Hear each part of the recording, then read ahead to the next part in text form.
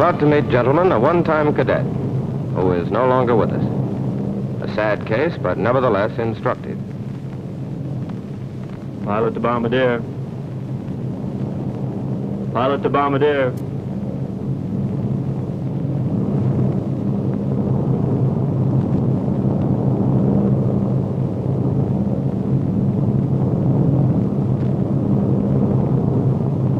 Pilot to Bombardier.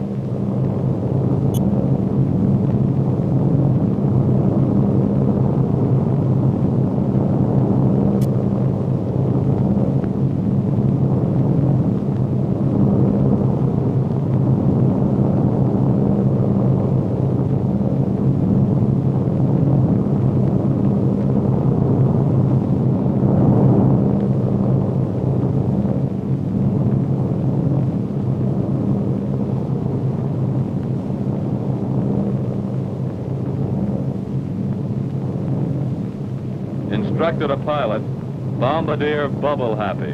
Return to base. Wilco. Well, that was an extreme case. Just the same, those bubbles can be a headache to any one of you if you don't know what they're saying. Naturally, they've been put there to tell you the position of the axis of the vertical gyro.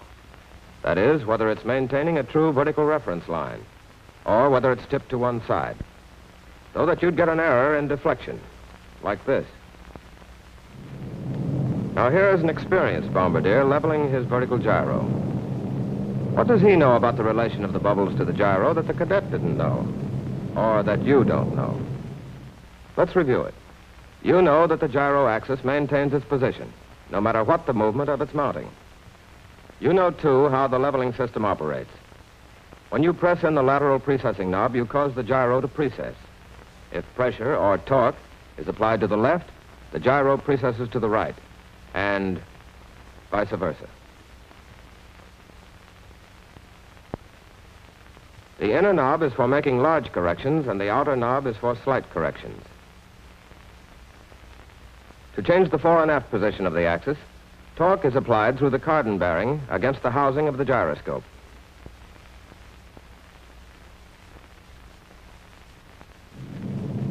That's how, when the pilot levels the airplane, the bombardier, in turn, levels the gyroscope. But even with the plane leveled, the bubbles also respond to the slightest change in the forward motion or attitude of the airplane. Any such change, acceleration, yawing, skidding, and so forth, will affect the bubbles. But none of these motions in any way affects the gyro axis itself.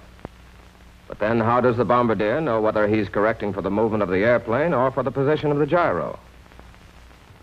Suppose the lateral bubble is acting like this. Well, you can be very sure it's caused by the motion of the airplane and not by any movement of the gyro axis. So you wait before you attempt to level to see if the bubble will come to rest, and then bring it back under the center line. If it doesn't come to rest, perhaps because of a flutter condition, then you must estimate the point around which it is oscillating and move the precessing knob until that point is under the center line. But when you first look at the bubbles and see one of them apparently still, don't assume it's at rest. It may have just finished moving in one direction and be about to return.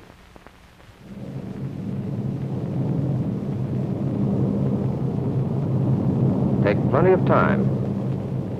A gyroscope, one bubble's length off the vertical, causes an error of 17.5 mils, which at 10,000 feet can mean this. Get in the habit of taking your time. Get your bubble on dead center and you're set for this.